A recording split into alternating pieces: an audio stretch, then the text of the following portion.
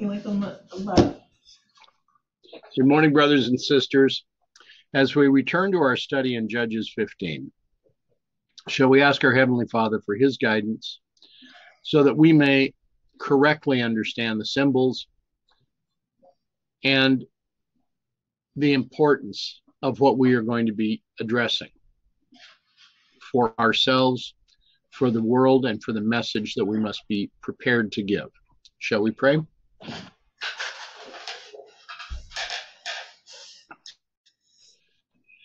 Gracious Father in heaven, we thank you for this opportunity that we have to assemble together today.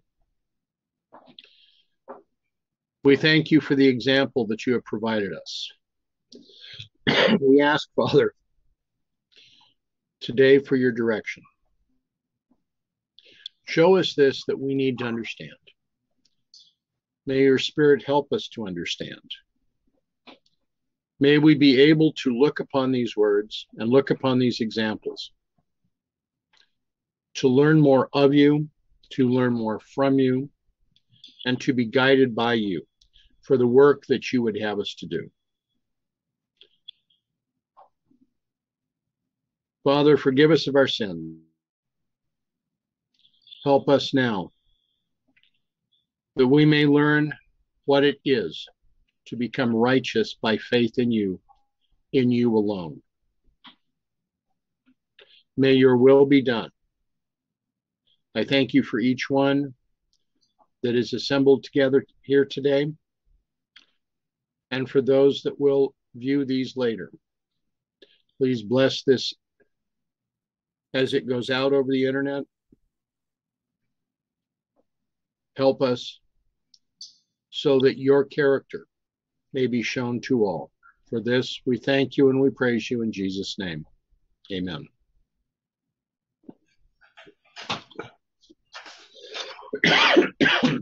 Okay. Now we have a brief recap in front of us.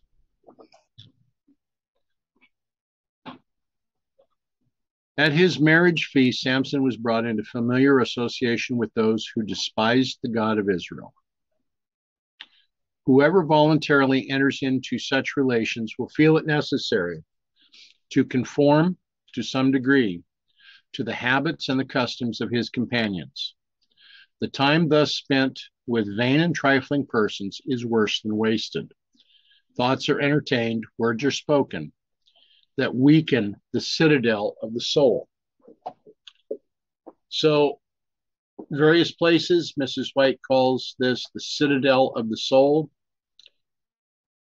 And in others, this is the temple specifically for the Holy Spirit.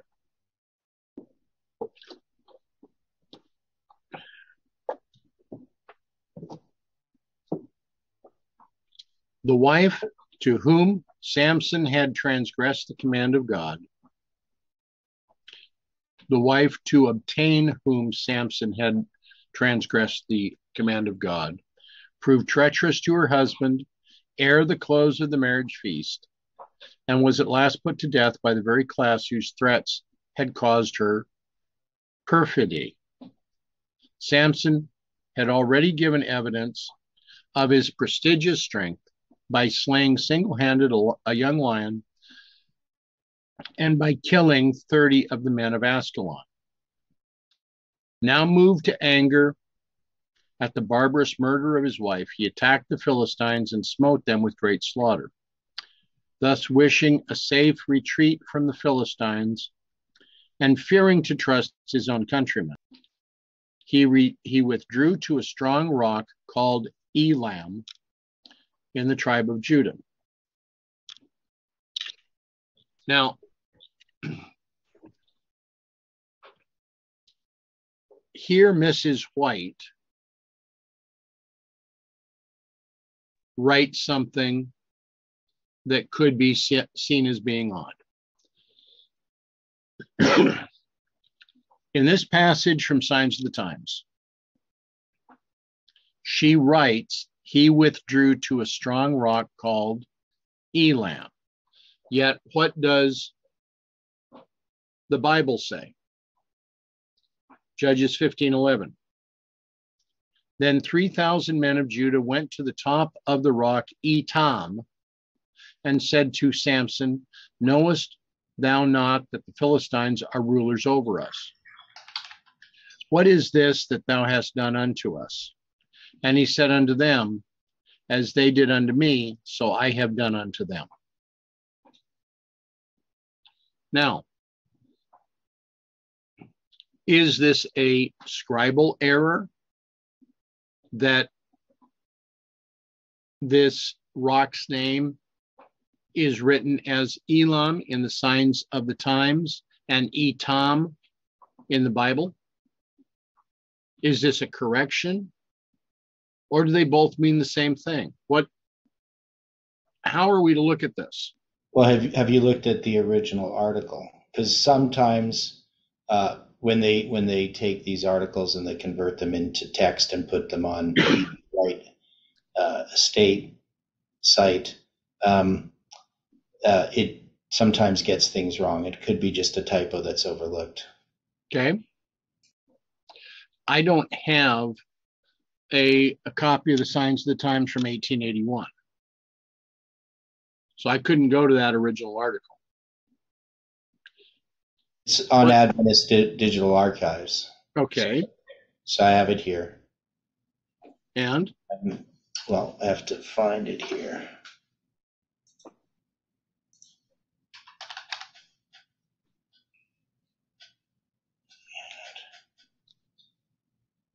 It says Elam. So it could have been a typo originally in the Signs of the Times itself that got carried over. Kind of interesting if that was the case, since they have to had to set type at that time. Now, is there a difference in the name? Well, yeah. What does Etam mean?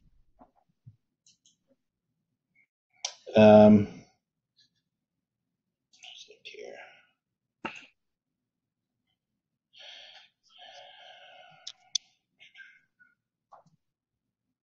So Etam means, well, that's the hawk ground.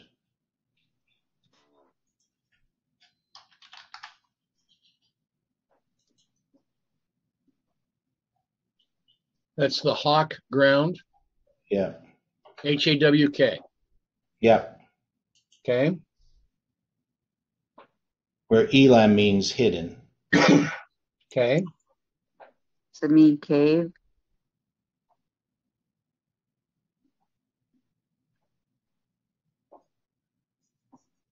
Okay. So it's hawk ground or lair of wild beasts is Etam. Now, see, depending on the way you look at the other, one group that I'm looking at right now said that Elam was an Assyrian word meaning high. Another that we find this being noted in the War of 4 against 5 kings, where you have Chedorlaomer, king of Elam, entering into an alliance with kings Amaraphel, Arioch, and Tidal to do battle against 5 Canaanite kings from Genesis 14. Yeah. So there's a disagreement regarding Elam, what it's actually from, but can mean hidden, according to Strong's. Right. According to Brown Driver Briggs, it means eternity, because it comes from, it's related to the word olam, which is eternity. Right. So. Okay. But yeah, I would think that Elam is just a typo that showed up in the Signs of the Times article. And those are common because they're setting the type by hand. Okay. Right. Now here we have 3,000 men of Judah that come up against Samson. And their comment is, knowest thou not the Philistines are rulers over us? What is this that thou hast done unto us? And he said unto them, as they did unto me, so I have done unto them. Now, Samson is viewing the death of his wife very personally. There are 3,000 of the men of Judah that are now coming up against Samson.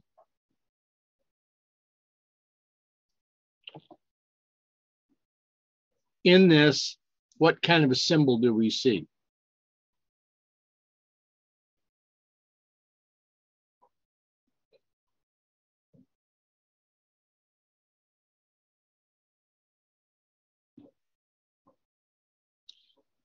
Those that are of Judah are doing war against Samson in place of the Philistines.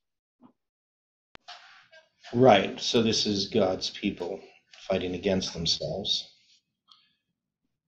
God's people fighting against a message from God. Mm-hmm. Have we not seen this in the 1888 time period? Yeah. Well, so you keep bringing us back to Adventist history. Yes.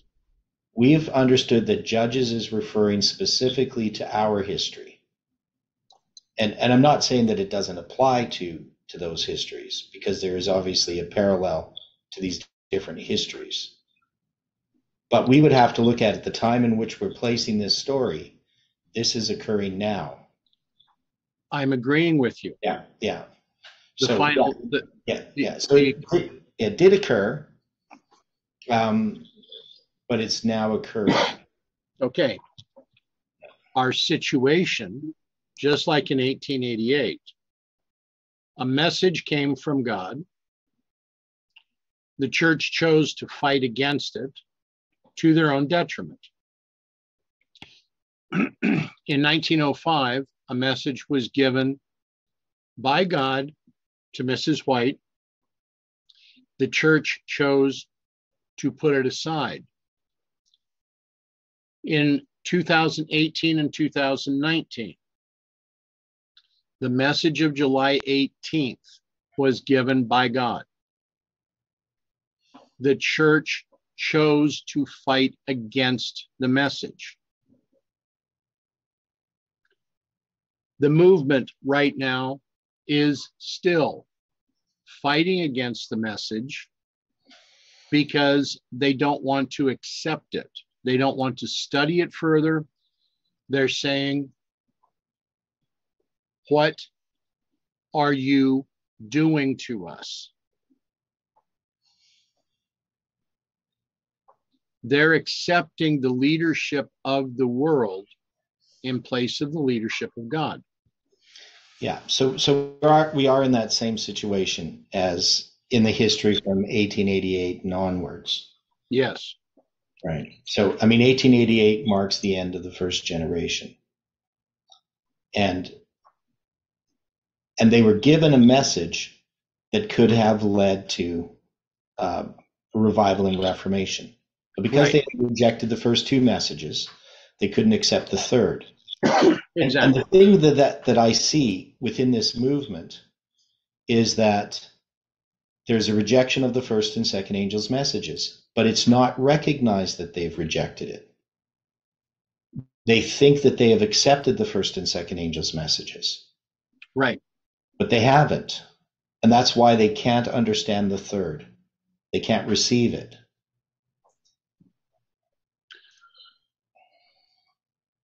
Just as we've looked at history in the past,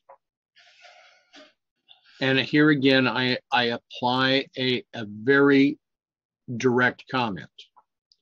Those that refuse to learn the lessons of history are doomed to repeat them. if we are unwilling to learn the lesson of what occurred in 1863, in 1888, in 1919, in 1957, we will be doomed again to be repeating those errors. And see, the problem is not necessarily an intellectual one either. I mean, intellectual part shows up, but when we look at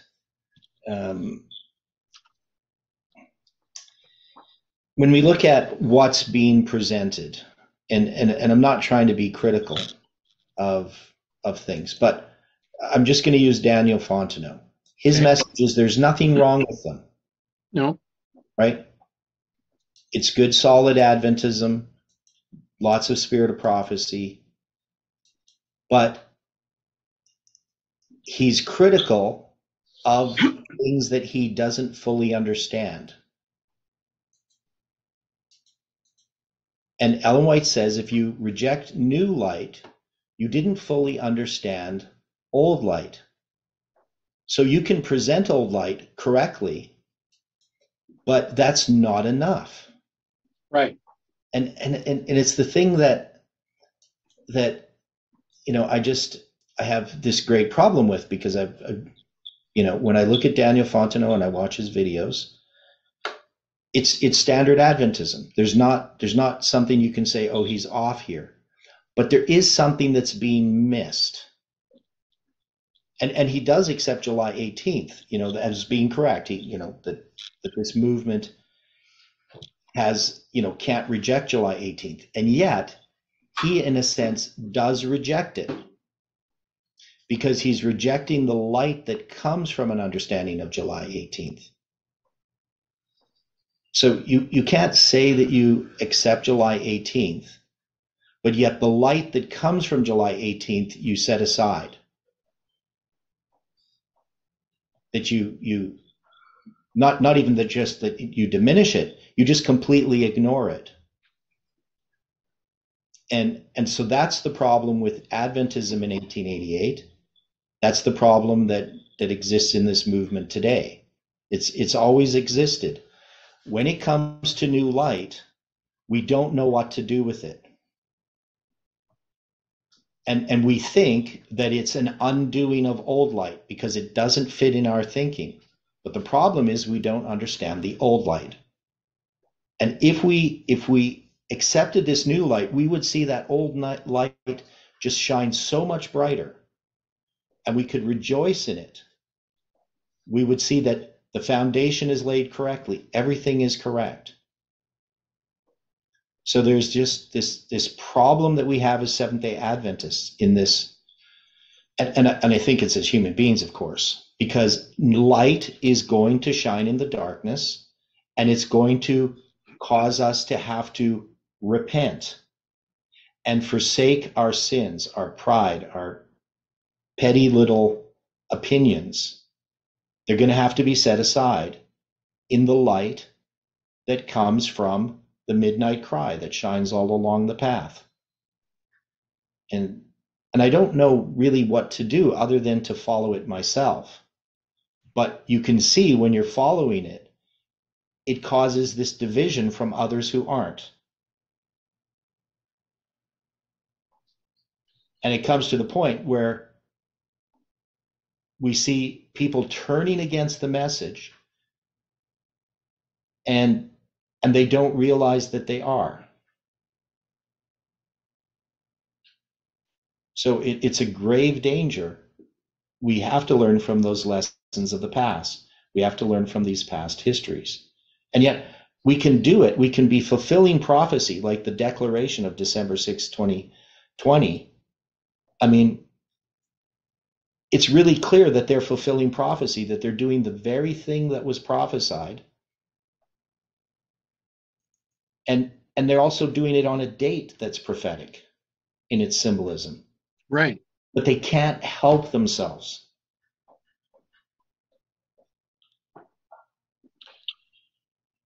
They are more addicted to the milk and they are rejecting the meat. Mm. And the milk was nourishing at one point. At one point. But at a certain point, you have to become mature. Yep.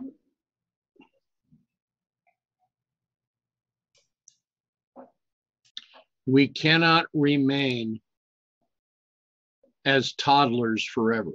At some point, we have to grow up. And remaining as a spiritual toddler, while some view this as a worthwhile thing, it means that when the meat is being presented and we are rejecting the meat, as it has been set aside many times in the past, and as we're observing it being set aside within the movement, it does not allow us to progress further in the light that is shining ever so bright behind us. Well, we just don't want to be corrected. Sometimes that's the case, because our very ego doesn't like the idea that we have to be corrected.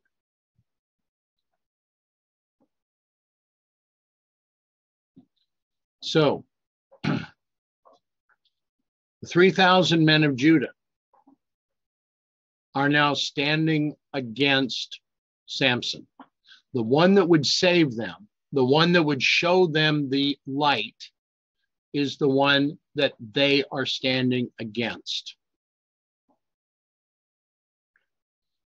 And they said unto him, we are come down to bind thee, that we may deliver thee into the hand of the Philistines. And Samson said unto them, swear unto me that ye will not fall upon me yourselves.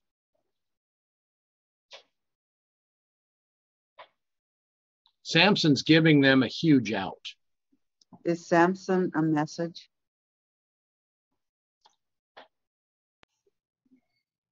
I would say in this case, he's a message and he's a messenger. Well, sometimes it's hard to separate the two because you have a message that's being given. Right. And one of the things that people do is they attack the messenger. Right. Through gossip, rumors, all these types of things. But what we can't do is we can't take Samson and say that he's a specific person or a specific group of people. It's a message. And none of us are tied to a message just because we proclaim it. We could easily be on the other side and not realize it. Mm-hmm. So it has to be a message that Samson represents. So what message do we have that the Philistines have taken over? Well, first, what we have to look at is we have this message, Samson being a message that has directly upset the Philistines, but it has also upset the movement. Now, in the years that I have been around this movement, the book of Joel was one that created a division between the path of the just, between many of the other offshoot ministries that we found out of California. I had a conversation yesterday afternoon, actually yesterday evening, with a sister where there'd been a party that had been giving presentations to a small group north of me. And the presenter became very agitated and told those to whom he was presenting that they should not study the book of Joel. that he would reveal to them what the book of Joel actually had to say.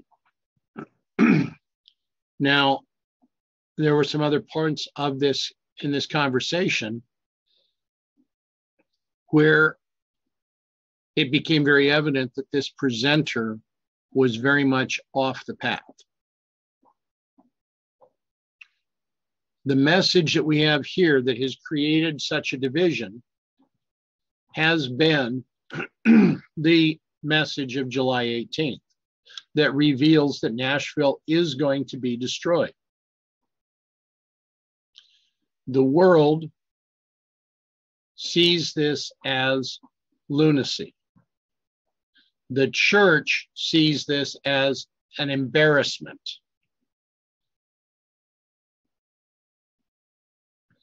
The movement has divided over the message. So here we have a situation. We are repeating exactly what was happening here. So if I was going to apply something here, the message of Samson, the message that Samson is giving, is that God is going to do exactly as he says he is going to do. The world thinks that's crazy. The church sees that as an embarrassment, and the movement doesn't know what to do with it. So more specifically, when we look at, because trying to understand who the Philistines represent, they definitely don't represent the movement. No, they don't. And they can represent the church that has departed from God. There is a similarity between the worship of the Philistines and what happened in the false worship of the Israelites. But the main point here is that the message of Samson is the message of July 18th, basically the proclamation of July 18th, which the world heard and rejected and opposed. But now within the movement, we have this division that occurs. And we have this riddle, which to me has to be this test where we have to choose how we are going to study and understand the scriptures. And this is showing us something that's still future within this movement. When the movement turns against the message. Now has partly done that with the declaration of December 6, 2020. But it's still continuing down that course. So there's some things here that I don't fully understand because they're future, and they haven't happened. It's hard to know exactly what they mean. But we're going to see, what happens to him and what the symbols are, and try to understand these symbols. Because in some ways, the story of Samson keeps repeating and enlarging as well. So it's not just necessarily a continuous story about what happens in the movement. It goes back and repeats with different illustrations the same events. So that's what we're trying to discern. And it's going to take us a bit of time to put this all together, the whole story of Samson.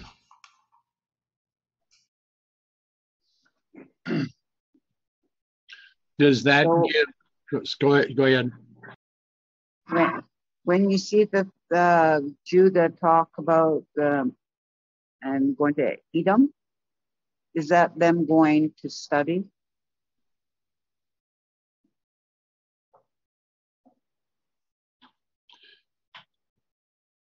I would say, since this was a known place within Judah,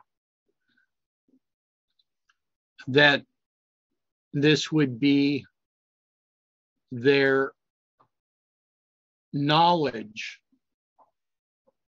that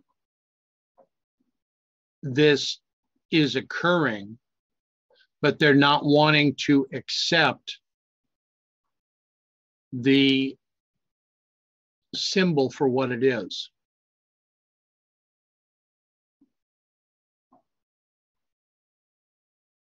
Because we're told to go to the mountain. Is the mountain this the mountain in this? I don't. I'm not recalling directly what the symbol of the mountain would represent. I'm looking at this on the 3,000 men of Judah being the test similar to the test that was given to the 300 of Gideon. Are you going to have faith that God is leading? Are you going to believe that God is actively providing for your best interest? Okay. So in this situation, the 3,000 men of Judah, they're not just questioning Samson, they're questioning God. Because who was their king at this time?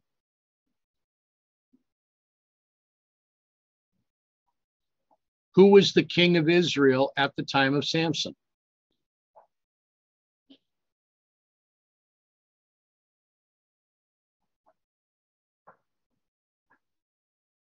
Okay, what do you mean, who's the king of Israel at the time of Samson? We don't have a king. Wasn't God their king? Oh, I see what you mean. Yeah, God's their king. Yeah. Yet they have chosen to state, knowest thou not that the Philistines are rulers over us?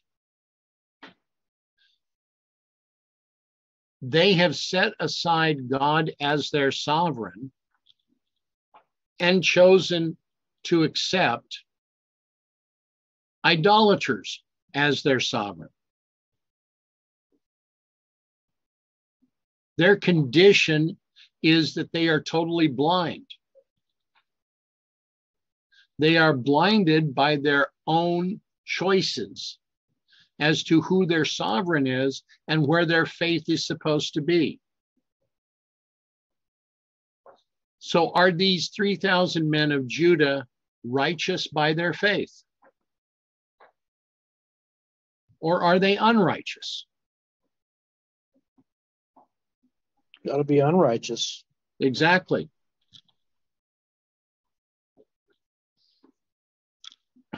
And they spake unto him, saying, No, but we will bind thee fast and deliver thee into their hand. But surely we will not kill thee. And they bound him with 2 new cords and brought him up from the rock. What do these 2 new cords represent? I mean, I'm seeing all sorts of symbolism of a Sunday law. Okay. I don't see that. Can you explain the symbols of the Sunday law? Okay. One of the things that Mrs. White has been very clear about, when it comes down to the Sunday law, that this will involve a people largely unknown to the world. Now, Future for America, that ministry, as of July 18th of 2020, was fairly well known to the world.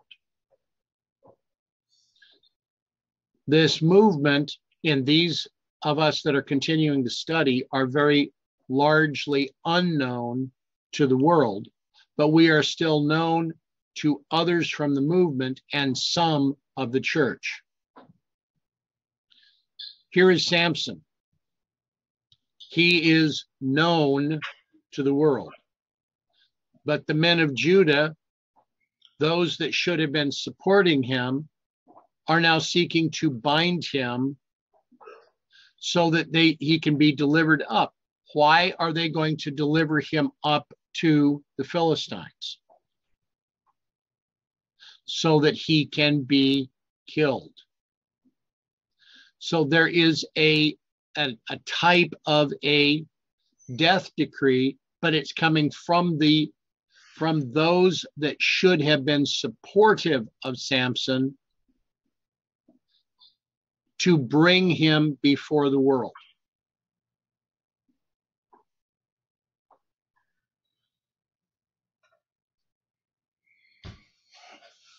Okay. So I still don't follow how this is the Sunday law, because I don't see it here. Is there not a party looking to put another party to death? Yes, but this is talking about this movement. Within this movement, we don't have a Sunday law in this movement, other than typical. Typical, yes. Yeah. But so what we have here is he's going to be bound with these two new cords. Right. So why two new cords? And new, of course, referring to something that's a new thing, fresh. Is this not a type of a doubling? Well, it is a type of a doubling, but the idea of a cord is something that's entwined, right? So a cord is like a rope. It's something that's been bound together, twisted, to make this rope or this cord, right? But this is new, and you're going to see the jawbone is also new, though it uses a different word, but it's something that's been unused or moist, properly dripping, hence fresh. So so you're going to have these things that are new, these new cords, and we're also going to see that it's, of course, the jawbone of an ass, which is going to refer to Islam. Right. So we're going to have these two new cords that are going to bind this message. It's going to be bound by these, whatever these two new cords are. And when we go back to the riddle, again, I would see this as relating to the messages of Odilio and Colin as being these two new chords. But that's just my understanding at this point. Interesting application. So they've now bound him with two new cords and brought him up from the rock. And go ahead. Or would it be the two different views on the message? It couldn't be the two different views. It has to be the two new chords, because these are new lines, right, that are intertwined with the message, and so that they have aspects of truth, right? They're new interpretations of prophecy, new lines, but they bind the message because it locks the message in until these predictions pass. The message for the present time is being bound. And that's why when we get to 2023 and we see the failure of these predictions, only then can the message come forth and be understood, be proclaimed. Okay. Because remember, this is Judah binding Samson with two new cords. And since Samson is the message of July 18th, it can't be two different views that are in contention. Though we can see that there's a parallel to the riddles, because the riddles are presenting two different choices. One is, Stephen's affirmation of our lines compared to Colin's Trump prediction. That both happened on December 25th, 2021. So that's how I would look at it. Okay. And when he came unto Lehi, the Philistines shouted against him, and the Spirit of the Lord came mightily upon him, and the cords that were upon his arms became as flax that was burnt with fire, and his bands loosed from off his hands, or in the alternate, were melted from off his hands. What is the meaning of Lehi? Well, that is the jaw. The jawbone. Yeah. Okay. So they bring him to the jawbone. The Philistines have shouted against him. The Spirit of the Lord is now come upon him. And the cords that were binding him are now melted from off his hands.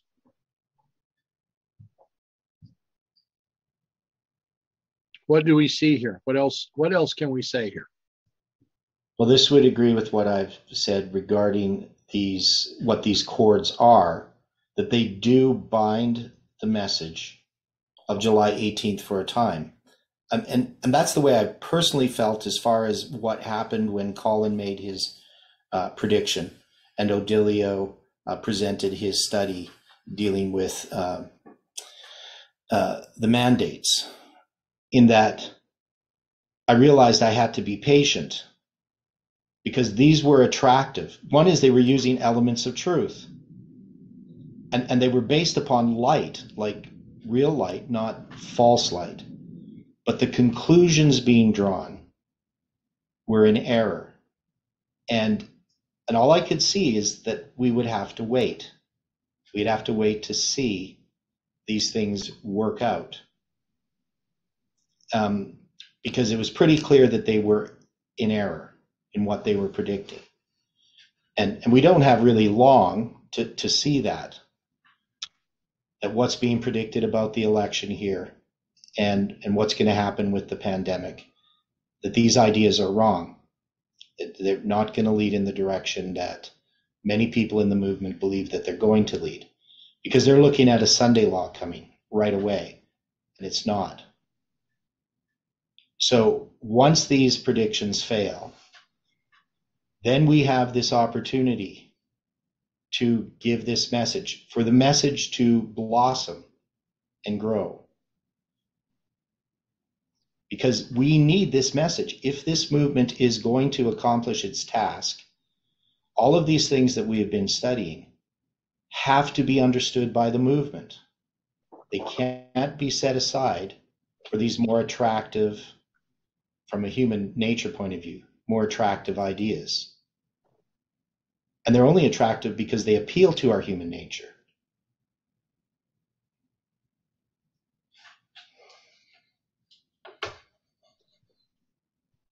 It's the human nature that needs to be set aside so that the nature of God, the character of God, can then be revealed.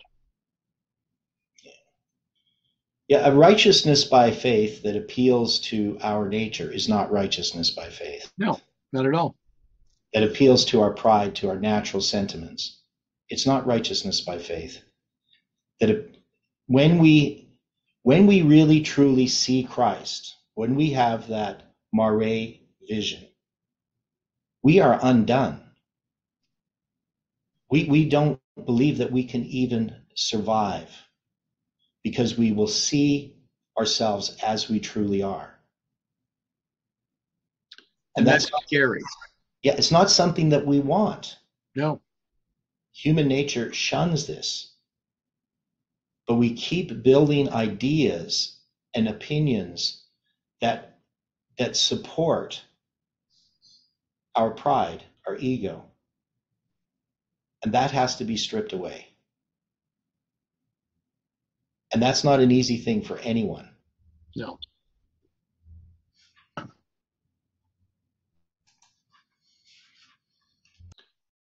So they bring him to the jawbone. The Philistines have shouted against him.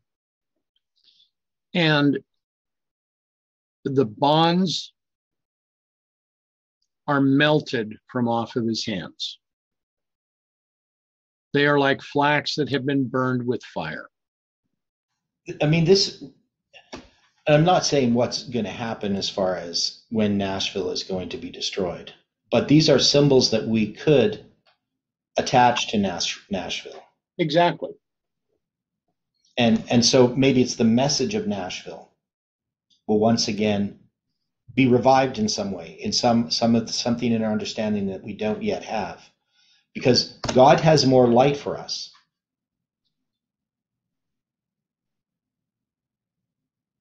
Very true. Now, to this place, he was pursued by a large body of Philistines, whose presence excited great alarm among the inhabitants of Judah. When they learned that the sole object of the invasion was to take Samson captive, they basely agreed to deliver him up to his enemies. In so doing, they hoped to secure the favor of the Philistines and thus lighten their own oppression. Accordingly, 3,000 men of Judah went up to take the mighty warrior.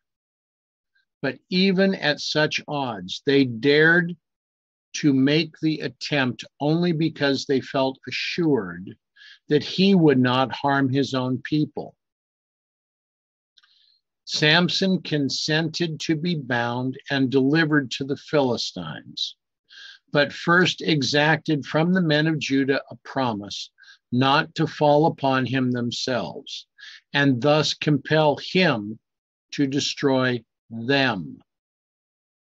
He permitted them to bind with 2 new ropes and to take him down to the Philistines.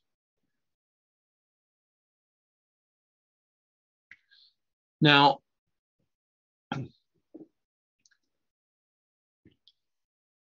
if the men of Judah have basely agreed to deliver Samson to the Philistines, can it be said that these men of Judah have entered into a covenant with the Philistines against this message?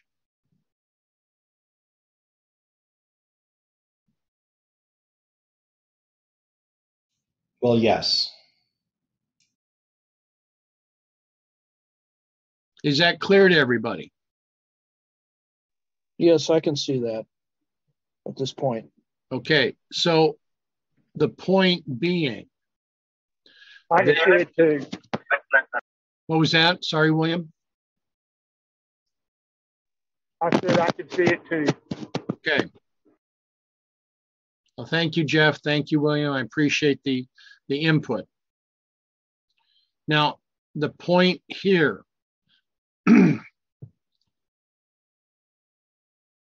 we are not to enter into covenant with those that do not believe and that are not studying as we are.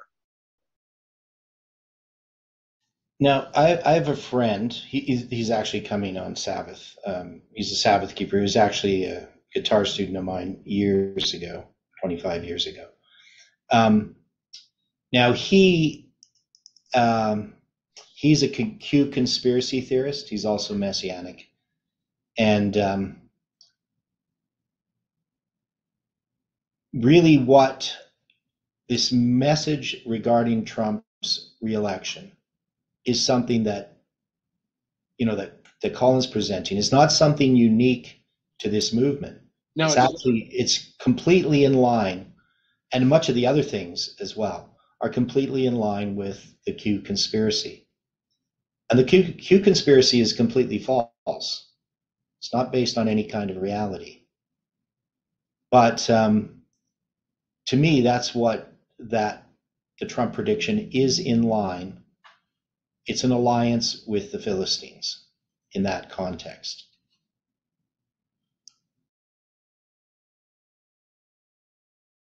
okay.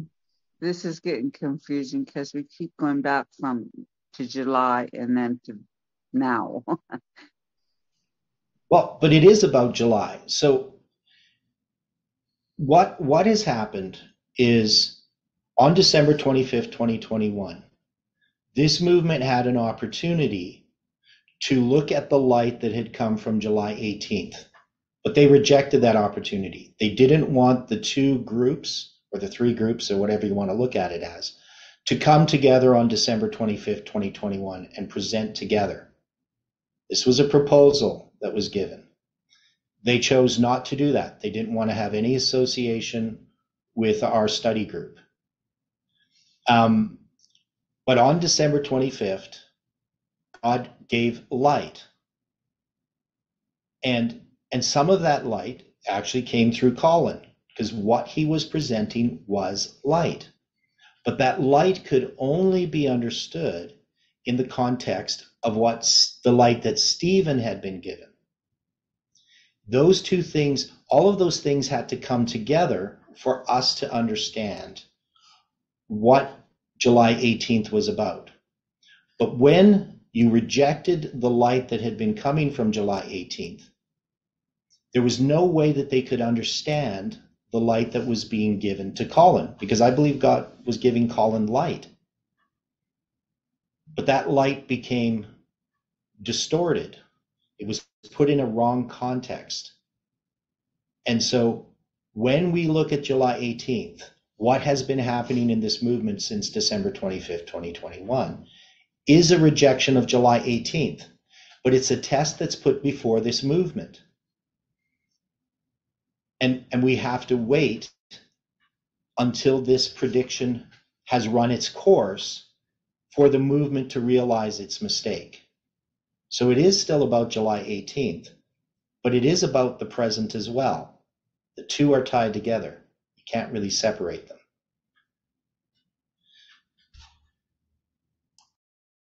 I don't know anyone in the group that rejects July 18th. Right. So you're correct. They will say they accept July 18th, but the light that has come from July 18th, they're not even aware of. That's the problem, because they won't listen to it. So when you look at the Trump prediction, the problem with it is it doesn't recognize that we are in a typical line. Same with Odilios. Even though that's what the light that they're sharing tells us, they try to say we're going right directly to the Sunday law. The pandemic is leading to the Sunday law. Trump is going to bring us into the Sunday law. But if they had understood July 18th correctly, and all of the lines that have been given to this movement, they would have a way of understanding what Colin was presenting. So when Colin presented on December 25th, 2021, and I was there, and I'm pointing out this is light, because there was a resistance to what Colin was presenting by many. And I was trying to explain why Colin was correct. But there was one point that Colin presented that I wanted him to explain, and he wouldn't explain. And then I was told to basically shut up. Right? They shut me down. And that was a mistake, because what I was trying to point out is where that light was going, why it was important to listen to what Colin was saying, but also where Colin had drawn a wrong conclusion. And it's only because Colin was not aware of something. So this movement has been put into a holding pattern that's going to basically take over a year to get out of. So people may say they believe in July 18, but it doesn't mean they do. Because if you're opposing the light from July 18th, you can't possibly believe in it.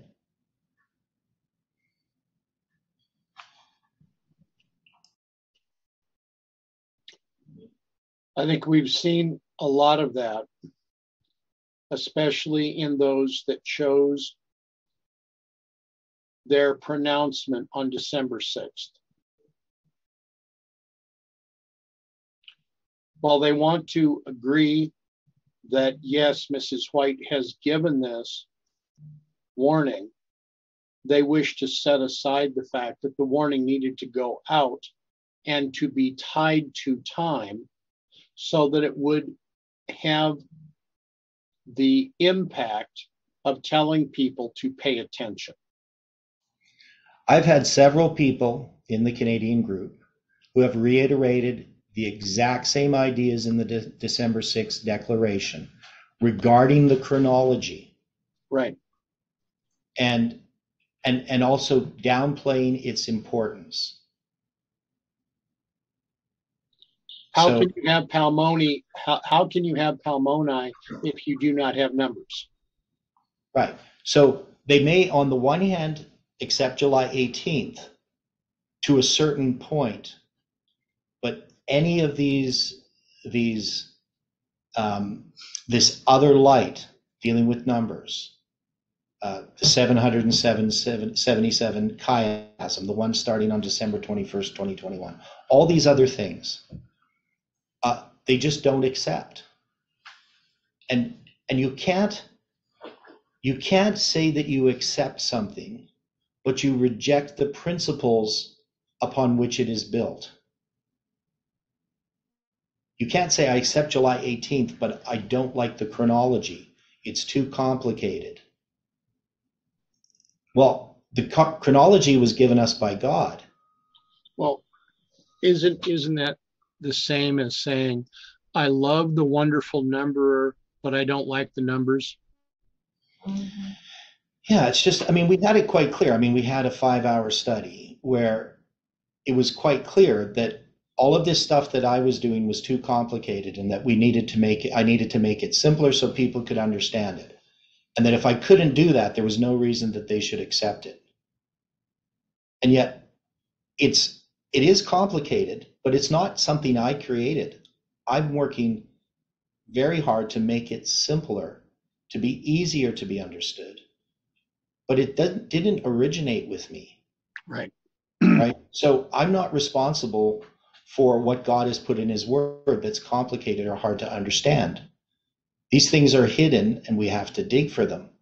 But to sort of blame me for making it complicated, to me, that's just silly, because all I've ever tried to do is make it understandable so that everyone could access this understanding of chronology and so study it for themselves so that they can see that it is true. But that is the problem, is it's opposition against a person instead of actually addressing the message itself. And so that's why we're stuck in this holding pattern. But the movement has to come to the upper room. It has to break these bonds. If this work is going to be accomplished at all, it can never be accomplished in the way that it's being tried at present. Right. I'm sorry I get a little bit passionate about this, but this is my whole life. A little bit passionate? Yeah, well, this is my whole life, right? Okay. I don't think it's a bad thing to be passionate about it. So now, and he found a new jawbone of an ass, and put forth his hand, and took it, and slew 1,000 men therewith. But this word new, as you pointed out, is not the new that we just talked about with the new cords. This is a moist jawbone of an ass. So in other words, the ass had been recently slaughtered. Now, he was led into the camp. The ass is the symbol, right? The ass is a symbol of Islam, yes.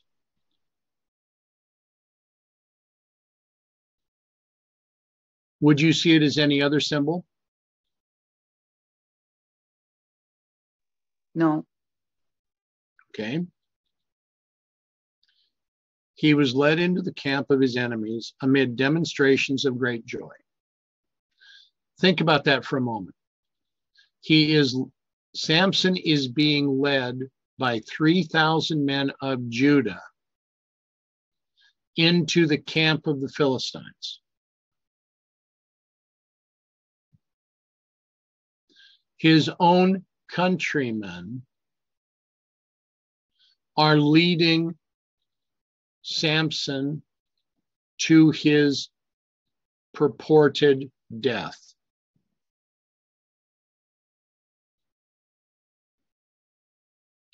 But while their shouts were waking the echoes of the hills, the Spirit of the Lord came mightily upon Samson.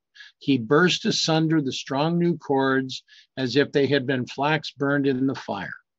Then seizing the first weapon at hand, which though only the jawbone of an ass, was rendered more effective than sword or spear, he smote the Philistines on every side until they fled in terror, leaving 1,000 of their number dead on the field.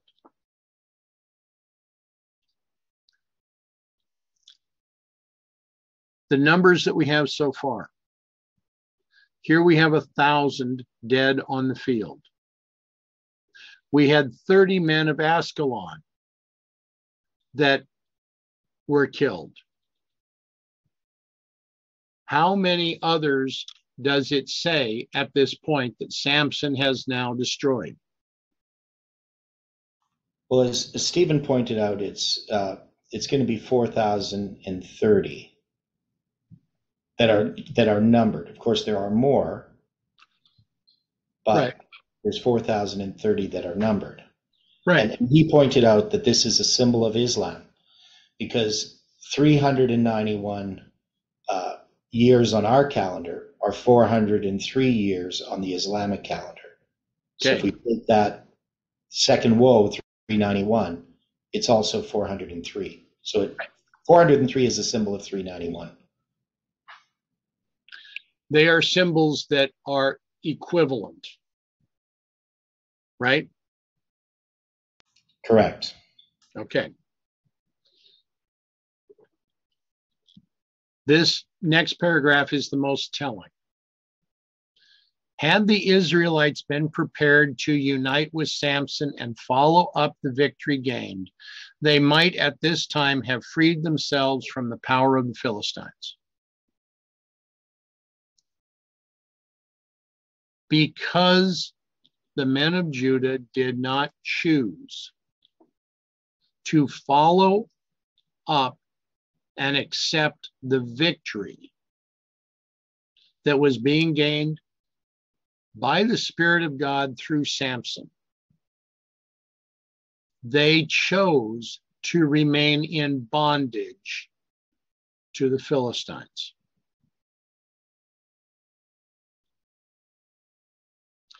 But they had become weak and discouraged.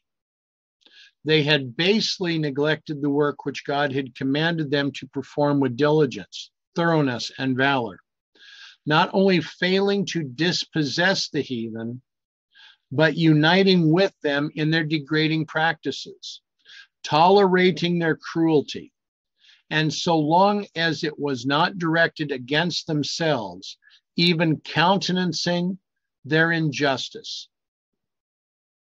When at last the tyrant power was triumphant, Israel submitted to the degradation which they might have escaped had they only obeyed God. Even when the Lord raised up a deliverer for them, they would frequently desert the one chosen to set things in order and would unite with their bitterest oppressors.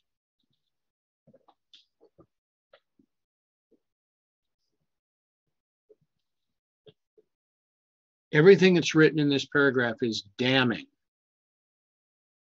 upon the Israel of the past and the Israel of now. Had the movement prepared to unite with the message of July 18th and follow up the victory, the message that was presented. I'm confused here because we're mixing up. Israel is that SDA, and then Judah is the movement. I don't know, because sometimes you guys mix them up and I get confused. Well, okay, Israel, yes, would be a symbol at this point of the corporate church. Judah at this point would be a symbol of the movement. Yeah, it always depends on which line you're looking at. So, I mean, on larger lines, Israel is going to represent the Protestants, the false prophet, right? Northern Israel. And Judah is going to represent the SDA church, Adventists, in Millerite history. But we're not looking at that here. We're looking at the history that we are presently involved in. Right. Yeah. So that's why we would make that distinction that Judah's going to represent the movement itself, because it's taking that role.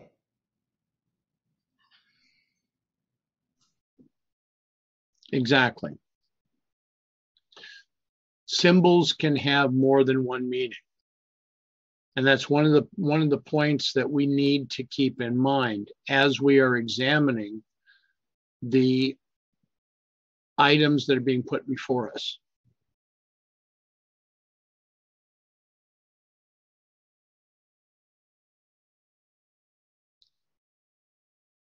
They had become weak and discouraged.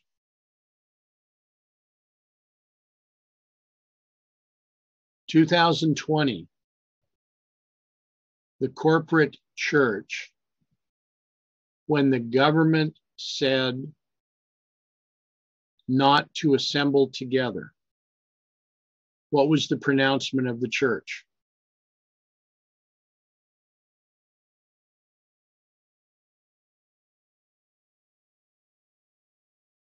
Was not the pronouncement to shut down the churches?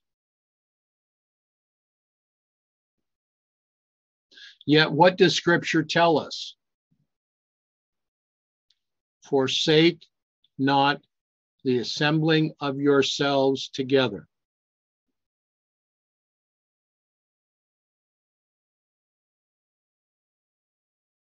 Are we supposed to stop assembling? Are we supposed to stop studying because the government tells us to? Who are we to obey? Are we to obey man, or are we to obey God? Are we to become weak and discouraged because things are not going exactly the way we think they should be? Or are we to praise God in all things? Especially when the tests come upon us.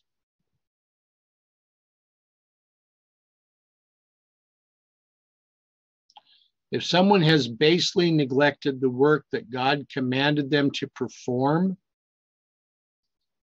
are they not ignoring the word of God?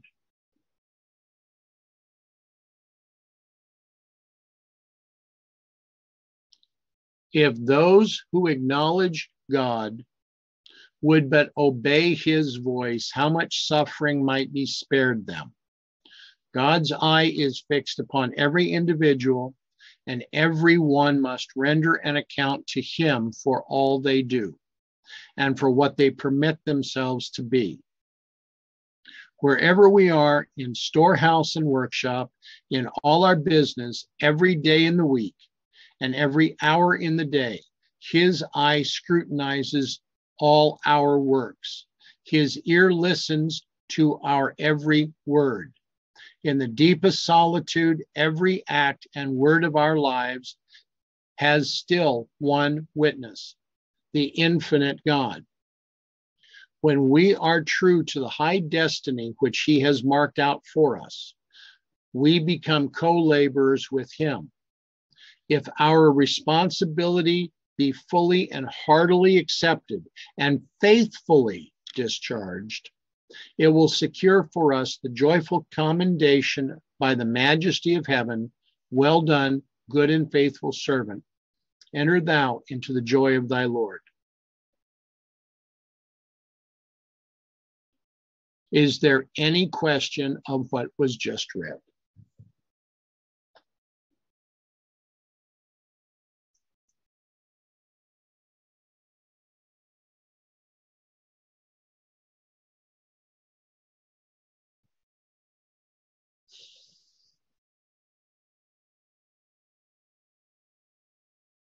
The point is, no matter how we're looking at this history,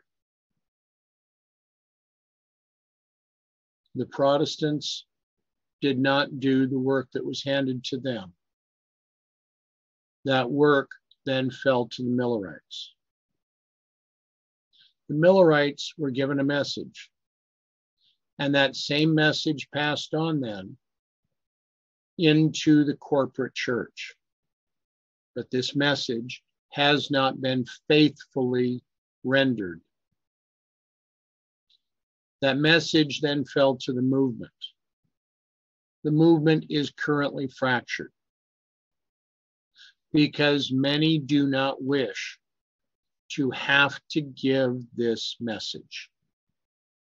We are studying now to prove to ourselves that God is willing and able to do exactly as he promises. And to ask ourselves the question, are we willing to obey the word of God, even if it contradicts what we think that word should be?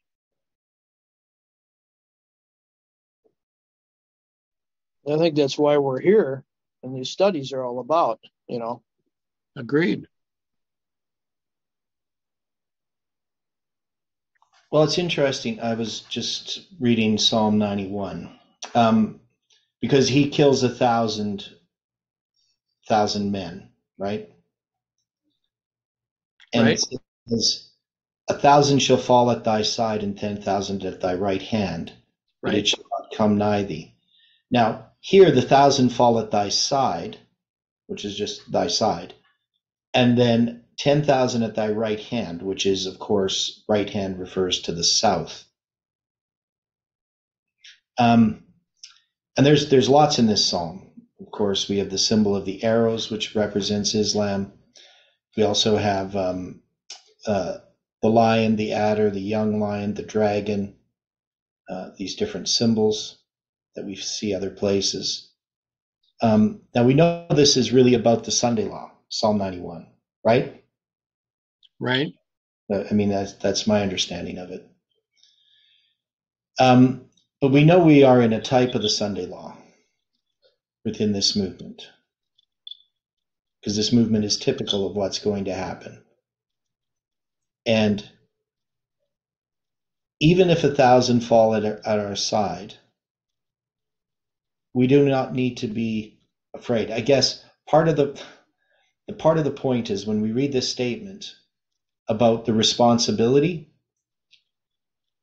I often fear that this movement is not going to accomplish its task. Why? Well, just from a human point of view, right? But I know with God all things are possible. Right. But you look at the situation and you look at our faults, our frailties. I mean, it's how are we going to be able to to accomplish the task of warning both the Adventist Church and also the world. And the one thing that's clear is we can't possibly have a Sunday law now because the job hasn't been done. It's like expecting a harvest when you haven't even planted, when you haven't even broken up the soil. It's presumption. And yet this movement believes that somehow we're all going to be vindicated and there will be this Sunday law and we'll be able to stand. And yet we haven't done anything that God has asked us to do. We've gone quite the opposite direction. So how God's going to bring it about and correct it, that's the thing that I'm interested to see.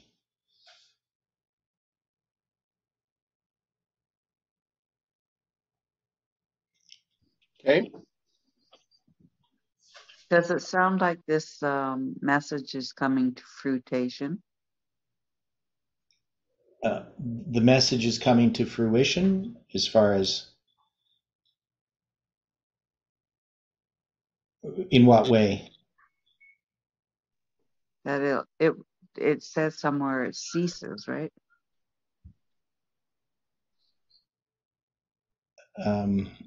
Not sure what you're referring to here.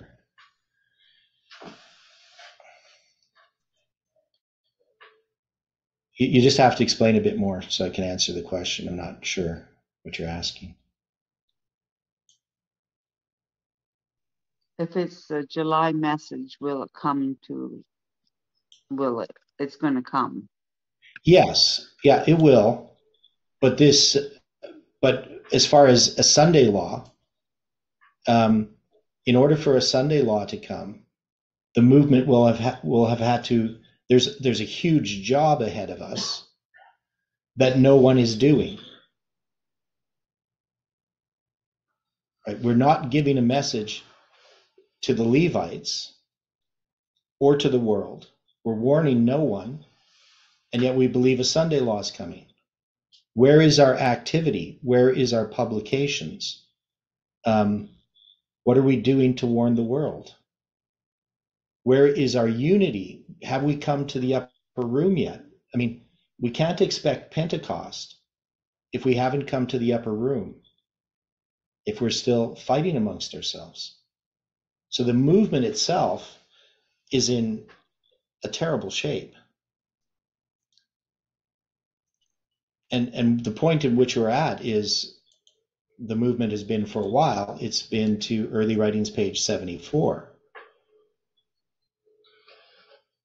So at that point, the Adventists were still divided. James and Ellen White just began publishing the Review and Herald. So that's where we're at right now. So to talk about, as they were doing, they were talking about the second coming happening right away. They predicted 1851. 7 years after 1844. Joseph Bates was even caught up in that. So the movement is still trying to say, well, we weren't wrong. So the stuff that we said was going to happen with Trump or whatever is going to still happen. And yet the movement is divided. It's not accomplishing its task. There can be no time proclamation, as Ellen White says. Christ isn't returning in 1851. She's quite clear about that. So to me, I see the direct parallel with that history and our history. So yes, the message will accomplish its task, but we first have to accomplish our tasks that are put before us, and we're not doing that.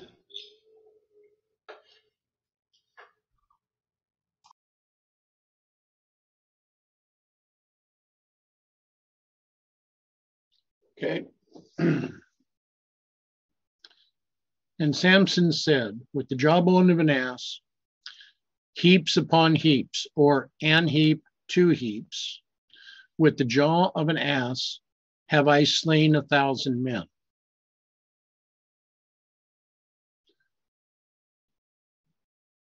With the symbol of Islam, I have brought the message forward. And it came to pass when he had made an end of speaking that he cast away the jawbone out of his hand and called the place Ramath Lehi, or that is the lifting up of the jawbone or the casting away of the jawbone.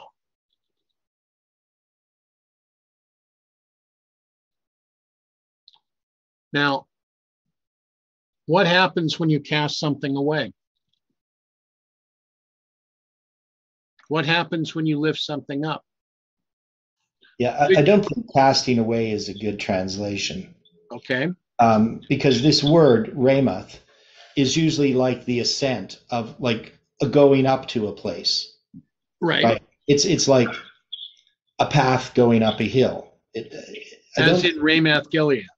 Yeah, in Ramoth Gilead and Ramoth Lehi. So I don't see that there's any support for the idea that it's a casting away. You just won't find an example of that. Okay.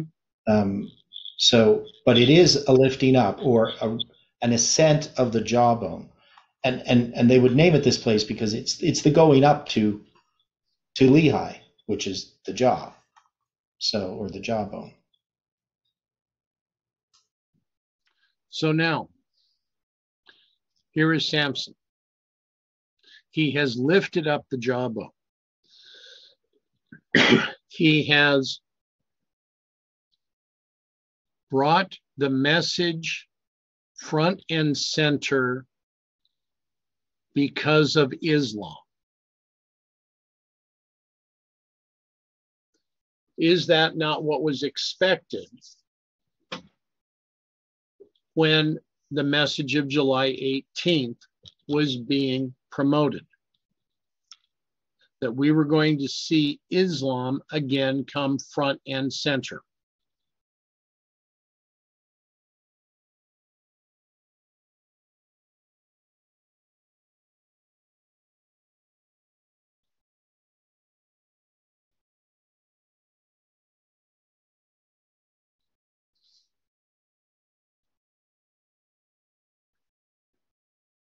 How many of us really were paying attention to Islam prior to September 11, 2001?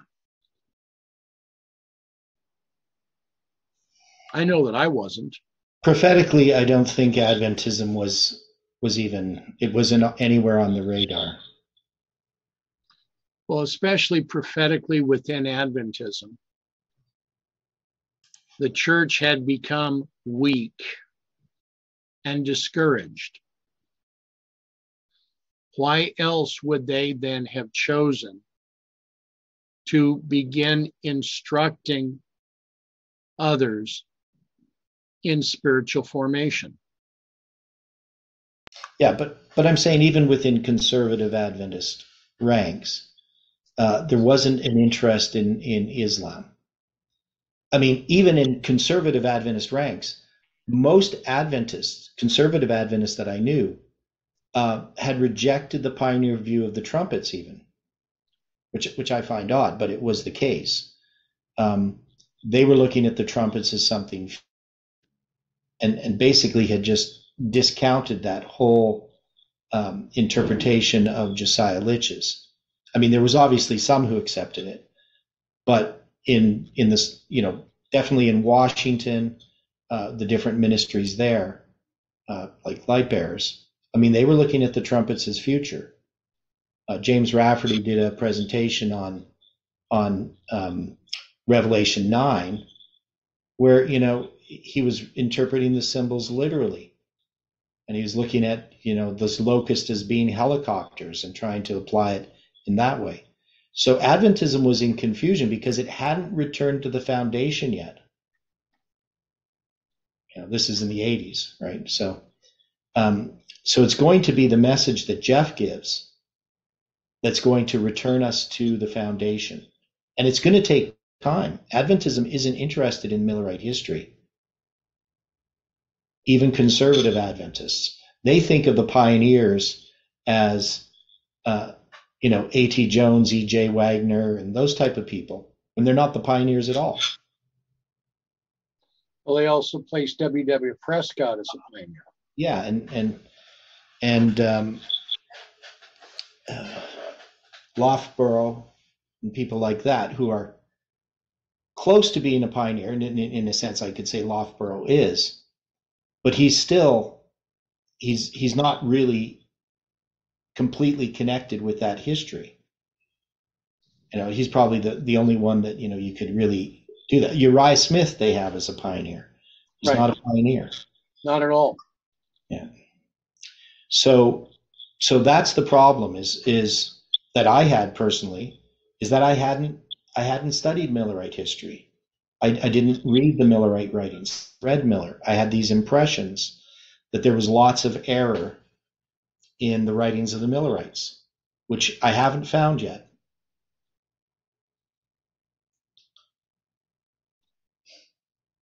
Yeah, it's kind of difficult to find error with the pioneers, but it's kind of easy to see how the path was abandoned by those that followed the pioneers. Mm-hmm. Now we can, but it's only because of the unsealing of the seven thunders. Right.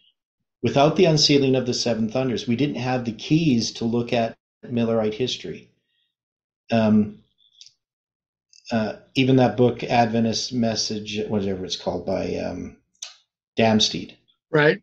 It's a good book, but he misses the point to a large degree because he doesn't have the light that this movement has.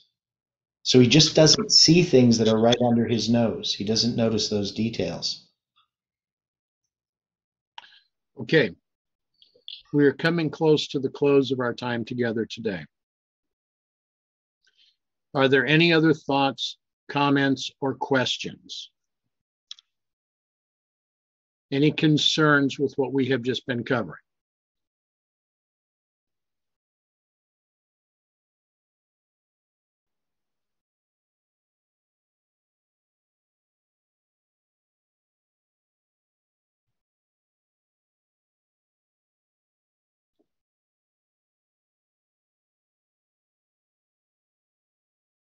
All right.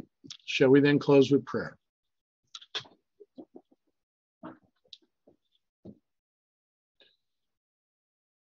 Loving Father in heaven,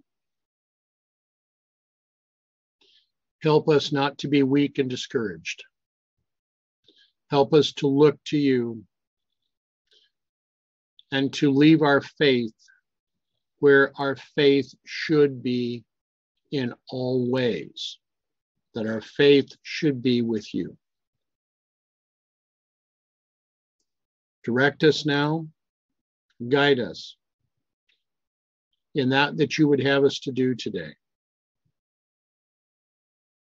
May all that is said and done be to your glory and not to our glory. Help us now, guide us. For without you, we can do nothing. Thank you for this time together. Thank you for the conversations and all that has been done. For this we thank you and we praise you in Jesus' name. Amen.